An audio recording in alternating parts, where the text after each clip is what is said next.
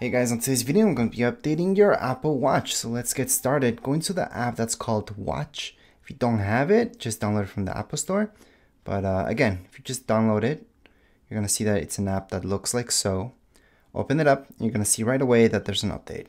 But if you don't, just go into General. So that's your third option, General. Then Software Update, second option. It should check for your update. Your Apple Watch should be charging at this point. That's what I recommend. You do need at least 50% of your battery.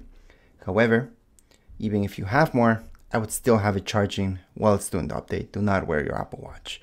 I always recommend that for any update that you're doing for your Apple Watch, always have it charging. So right now we're gonna go on and tap on install.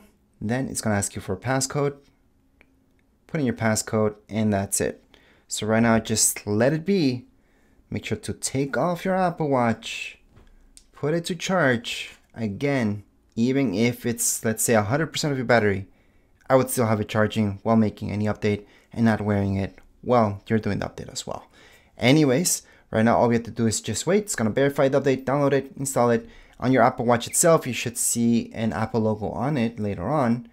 And that's it. It's going to be a really quick update this time. You should technically see a screen like so telling you not to restart your Apple Watch. So don't touch it.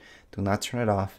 And do not remove it from its charger at this point in time. Just let it do its thing. Once the update is complete, you should see something like this on your phone, and your Apple Watch should be normal. Everything back to normal. Just wear it, and there you go. That would be it for this video. If you guys have any comments, questions, you guys can write down here in the comments area. Don't forget to subscribe and like. Thank you.